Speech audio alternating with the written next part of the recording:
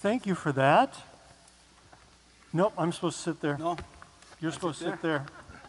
I was told I'm on the far left. For me, that's not. Look at that. I got to tell the music director what to do. Ha! It'll be the last time that ever happens. I'm Robert McBride. You know him. This is Danzmayr. Hello, everybody. In his first season as music director of the Oregon Symphony and having a great time as far as I can tell. I enjoyed very much. Good. I love the orchestra. And this man, on your first trip to Oregon? Yes. Yes, yeah, on his first trip to Oregon. Guitarist Aniello Desiderio. Thank you. Thank you. You can't always tell from looking at someone what they do for a living. Sometimes you can with violinists and violists. They'll have this little spot on their neck over here where there's a thing there all the time. Some truck drivers, the left side of their face will be kind of weathered compared to the right side. Classical guitarists can kind of tell from their fingernails. The nails are likely to be longer on the right hand than on the left, and they're extremely well maintained. Because they have to be, right? Yes, it's so important, the nails. I mean, the nails for a guitar player is like the bow for the violin. Without, it's impossible to play classical guitar. Yeah. How much of the time are you plucking the string with the flesh, and how often with the actual nails? Oh no, we never touch the string with the meat, let's say. Yeah. Only with the nails. That depends on our sound, on our articulation, dynamics, everything. Ah. Yeah. Does guitar music indicate fingerings, or do you figure that out for yourself? Well, no, there are some advertisements about fingering on the score, but then you choose and then you create your own fingering. It's so important, and for each one of us, it's a different way. Right. David, have you ever played the guitar? I've played a little bit of electric guitar when I was a teenager, but very badly, unfortunately. I didn't practice a lot. And you've played electric guitar. I started with electric guitar. Now, how long has it been since you plugged in a guitar? Well, I started when I was 6. Electric guitar at the age of 6. Because my father was a drum player in a pop band. Oh, that's adorable. So his idea, I have 2 brothers, they are violin players and piano player. And his idea was to make a group, a pop band. But then we chose the classical music. Yeah. Well, I want you both to know. Well, you both probably know who Jerry Garcia was. You don't? Guitarist with the Grateful Dead. Oh yeah, Grateful yes. Dead, I know. That's Sure. Jerry Garcia for many, many years. Yes. And I mention that because I wore this tie in your honor because he designed it. Wow, Really? Yeah. Great. I don't know how it is that Jerry Garcia designed neckties. I don't think he ever wore one, but he did. So I wore this for you. There are some Great. multi-talented people. By the way, I just wanted to mention one thing, because I hear often when a musician performs, as a performer, people say, oh, you must be so talented. I hear a lot about talent, right? I am the absolute proof that talent alone is not enough, because I was really a bad electric guitar player. I played some concerts in a band and it was dreadful. And I think, I would consider myself as a talented musician, but I didn't put in the hard work on the electric guitar, so the result was I was pretty terrible. Leo Brouwer, who we must talk about tonight, because the concert begins with his music, was an amazing guitarist until he had an injury and he had to stop performing. So, composer, arranger, conductor, administrator, composer of over 60 film scores. You may have seen at least one of those, a Mexican film called Like Water for Chocolate back in the 90s. Yeah, he wrote the music for that. So usually when a soloist comes to town to play a concerto with the orchestra, they play that concerto and nothing else, unless they add an encore. But Aniello is featured in the first 2 works. He's playing the whole first half of the concert. Was that your idea? Well, both we decide, and because, Rodrigo, of course, Aranjuez is the most famous concert all around the world. But Brouwer is the hero of classical guitar of the 20th century and this century. We must thank him a lot as a guitar player, because he really, with this composition, he changed completely the way of thinking about sounds, accents, and colors on the guitar. So each time we play Brouwer, it's absolutely a pleasure for us. Yeah, especially for you. He's 82 years old now, and you know him, right? Oh yeah, I know very well him. I studied with him different years. I was following him all around the world. Some days before, he always called me at that time and say, Aniello, in 3 days I am, I don't know, in Madrid. So I was traveling all night just to be with him half an hour and to play for him, because he is incredible. I had a beautiful and incredible maestro when I was young, but he completely opened my mind. He put me far away from the score and to discover what Gustav Mahler said once. No, I will never forget. I always try to remember this phrase of Gustav Mahler, which Brouwer told me. And Mahler said that the composer into the score wrote everything, till the last detail, except the essential. So Brouwer tried to teach what essential is. Oh, that's really good. How did you two meet? We're trying to figure out, we know where we met and which orchestra. It was in Germany, in Koblenz. And he was the star of the guitar festival, and was one of the things that he did at the festival, among many other things, was that he played a concert with the orchestra there, and it was a piece by Brouwer, Concerto del Lielli, and I think it was the Fantasia Paro and Tension. Exactly. You see, I still remember the program. It was the Fantasia, and then it was Firebird in the second half. We still trying to figure out how the invitation came to me. I was a very young conductor. Somebody called me, I think saw me winning a competition, some prize or so I won in Salzburg, the Bernhard Baumgartner medal or so something. And they kind of like heard my name, they needed a conductor, I got called. And we didn't know each other before at all, and I had not conducted the pieces, so I was like, poor Aniello, has to deal with conductor who doesn't know the piece. I of course learned the scores, but didn't have not conducted it before. But we immediately got along extremely well. Like from the first meeting, you could tell this is a fantastic friendship. We're still happy to be working together here today. That's Absolutely. nice. Yeah, we've worked a lot over the years. We've worked many. We talked actually 2 days ago. Pinpoint all the orchestras we've worked. It's like a 5th or 6th time now that we work together.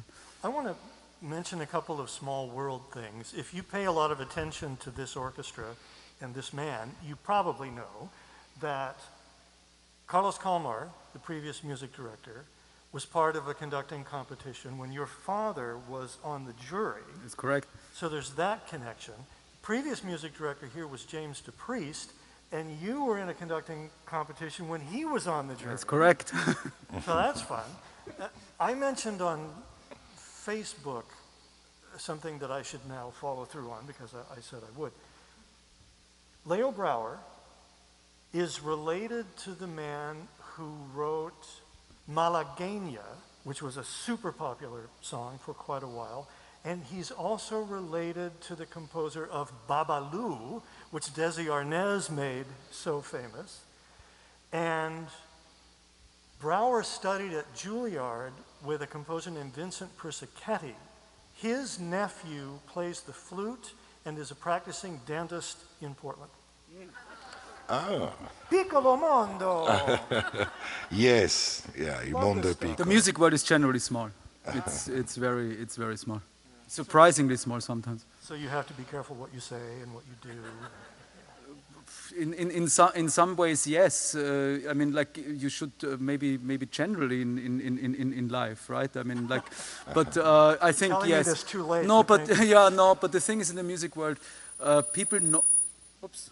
People know each other, right? And that was something that surprised me coming from Europe to the United States, because in Europe everything is a little bit small and it's more country by country. I had the feeling when I was in the UK, everybody in the UK knew each other, and then in Germany and Austria, in this area, everybody knows each other, but it's all so close together.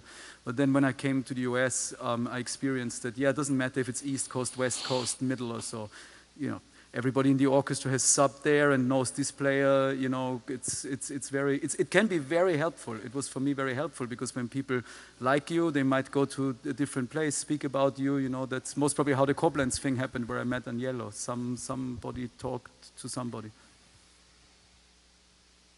You two are very much alike. You're both professional classical musicians. You've traveled to many countries around the world. You speak multiple languages. I'm envious of all of the above. Have you been to Cuba? Have either of you been to Cuba?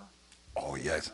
You have, because Leo Brouwer lives there. Yeah, but everything for me started in Cuba, speaking about my career, no? Because when I was 14, Brouwer came in Napoli to give a master class.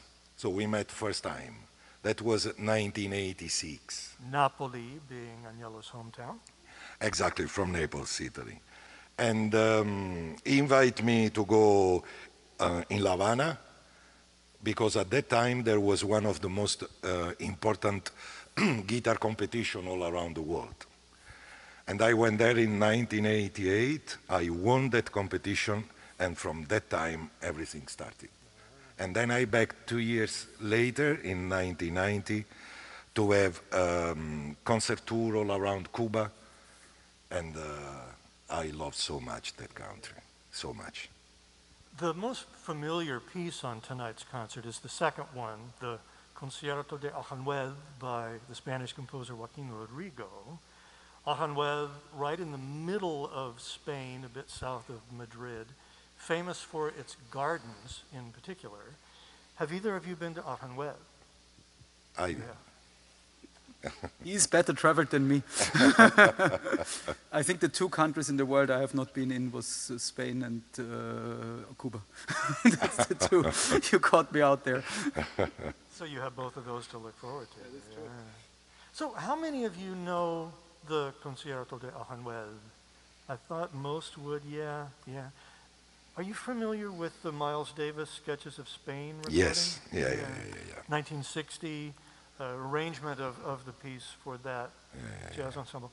I read that Rodrigo was not impressed with Sketches of Spain, but I bet he enjoyed the royalties. He would have gotten some money from that.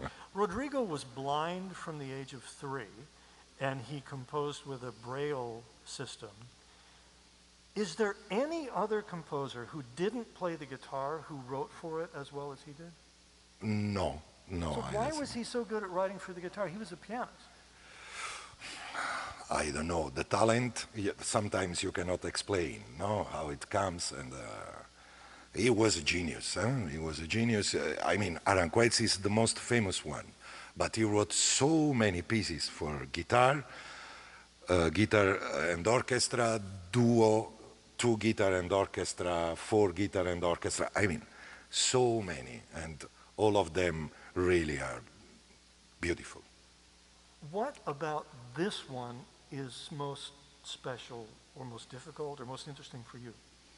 Aranjuez, you mean? Well, Aranjuez for us as a guitar player is the goal for us, no? It's something, I started to play guitar because I heard Aranjuez first time, and I chose classical guitar. Over Pink Floyd. Exactly. Good choice. Mistake, absolute mistake. Yes, I agree with David. And when I recognized David Gilmour, the real sound, then... Apparently, it was not widely known for a very long time that the real heart of this concerto, the slow movement in the middle, the beautiful, sad theme, came about because the composer was mourning the death of a child. Have you always known that about the piece? I didn't know that until just a few years ago. Sorry, The slow movement in the Aranjuez concerto, he was mourning the miscarriage of a child shortly after he got married. Yeah, there are different stories about that, no? Because of the wife was ill, and because of the child. I guess that in order to write something like the second movement of Aranjuez, you must be touched from God, or whatever it calls, or whatever it is. But it's something which does not come from only a human being, I guess. That's why this melody went all around the world, and not only Miles Davis, but all the biggest players and the stars all around the world used the theme of Aranjuez in order to make improvisation or whatever. So it's unbelievable, really. Chances are good that it will be in your head as you leave here tonight and maybe even tomorrow morning. We haven't talked about the symphony on the second half of the concert. Will you stay around and listen to that tonight? I think you can go warm up. No, I mean, when you play the second half of the concert tonight, Dawson's symphony, you'll sit up there and listen, Yeah. right? Yeah. So, why'd you pick this piece? This piece is somewhat the center, and it's very good that it's like in classical 10th week out of 18 weeks.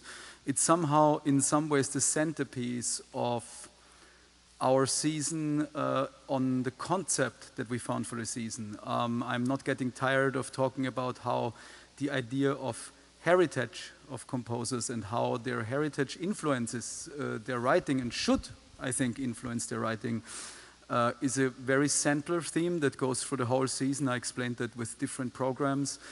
And the Dawson Symphony and the Dvořák New World Symphony together as a pairing, we will play the Dvořák in a couple of weeks, are the two pieces that kind of like, I think, inspired us the most to that. And the reason for that is Dawson wanted to write a symphony that only a black man in America could write. He made it very clear in letters that that was his intention. He wanted to use the regular classical orchestra, so he wanted to write a symphony in the tradition somehow of the great symphonies, but he wanted to make sure that anybody who hears that piece says, this was not written by a white European composer. And I think he completely succeeded. You know, his inspirations range from spirituals, jazz, African folk music. He actually revised the symphony. He went to Africa later after the premiere and then listened more to the actual African melodies and rhythms, and then revised the symphony to have even more of that influence.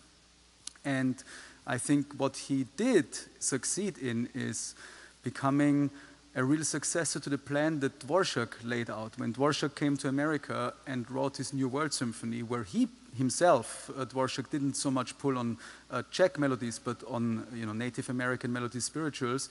He wrote in a letter, and he very much openly advocated that the future of American music should be based on the American culture. And he made it very simple. He said, like, an Austrian composer pulls from the Austrian folk music, a Spanish composer pulls from the Spanish folk music, an American composer should pull from all the treasures that are there and then use that to create symphonies.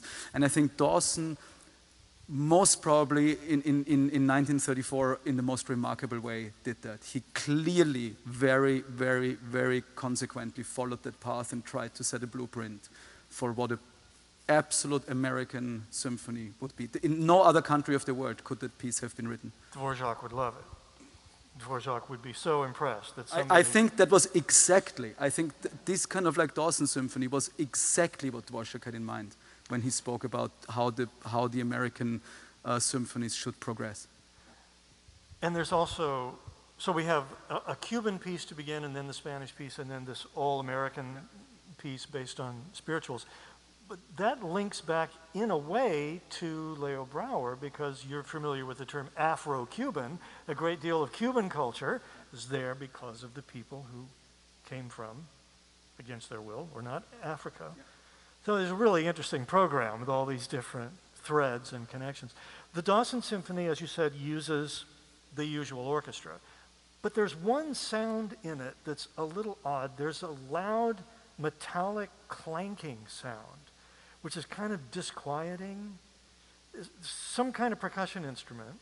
Yeah, it says the African, no, I forgot, my name memory is absolutely terrible, but that's an instrument that he, I think, discovered. And these guys in had Africa. one? Sorry? The orchestra had one? Well, I mean, I guess they rented one. I'm not in the details. I thankfully don't have to source the instruments. That was very interesting. We had a discussion about it 2 days ago about how our principal percussionist is so brilliant at organizing that. And because thinking about the jobs, what you see, of course, in the concert hall is the people playing, and so it's the finished product. But yeah, it's actually very interesting to talk about that. Among other duties of a principal percussion player is helping with finding the instruments and finding the right type of instrument and then assigning the parts, who plays what in the percussion. So that's something that Michael had to do. This is a fun time to be alive in many ways. And one of those ways is that we're hearing so much music in classical music that's been overlooked, like this symphony by Dawson. People are really making the effort now to find things by black composers, female composers, all kinds of overlooked composers. Thank you for doing that. I have to say, I always did that since I'm pretty young, and I always had a fascination for that. And when I came to America, I'm more focused, of course, on, maybe neglected American music, but very early on, and that was what inspired me to really show interest in that. When I was maybe 25, I was invited to a concert that was music by exiled or killed Jewish composers. Now that was very close to my heart because I come from, partly from my mother's side, Jewish heritage, and part of my family has been killed in the Holocaust. And so doing that concert opened my eyes that there is really incredible music out there that was lost somehow or neglected because, simply the circumstances. And then when I came to America, I took, I think, this curiosity with me and thought in every culture, everywhere, there are pieces that I think personally should be played, right? I'm not playing pieces that I don't have an interest in or fascination. But when I listened to the Dawson Symphony, I was like, I like that piece, I want to do it. You're also the name Mahler came up. You're also planning to do a Mahler symphony here every season? I read that somewhere. So, sounds about like what I would do, yeah? I don't know how much I am allowed to give away about the next season or so, because our announcement will be in, 3-4 weeks or so. It wouldn't be a Mahler symphony on next season. Is there a guitar piece that you haven't played yet that you'd like to play?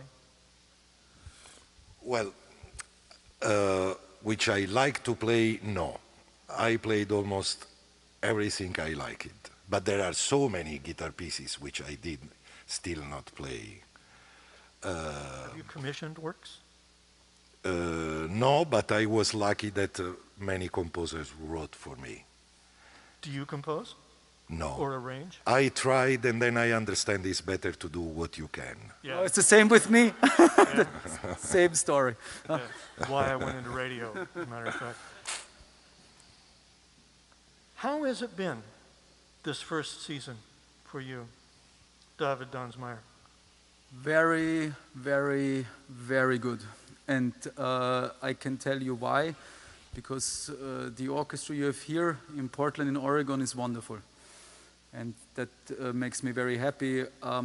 I said that when I took over from Carlos, right? And Carlos is a conductor I really respect. It's nice to be able to answer questions like this completely honestly without having to wiggle around or something. And for me, this orchestra is very special. It was very special from the first minutes on that I conducted them. I remember the first time I came, now it's like maybe 4 years ago, I was immediately incredibly impressed, and I'm continue to be impressed. I mean, this week is hard for the orchestra. The Dawson is unknown, the Leo Brouwer piece is unknown to the orchestra, and so the amount of practice, preparation, and sheer joy and willingness this orchestra brings to the rehearsals, to the concerts, the real will they have to perform for the audience and to be there for Portland and for the people here is wonderful. That's something you cannot create. That's something that's, when you add all the people together in the orchestra, that's something that happens. And that's something that I cannot take any credit for. It's just a beautiful group of people. Wonderful.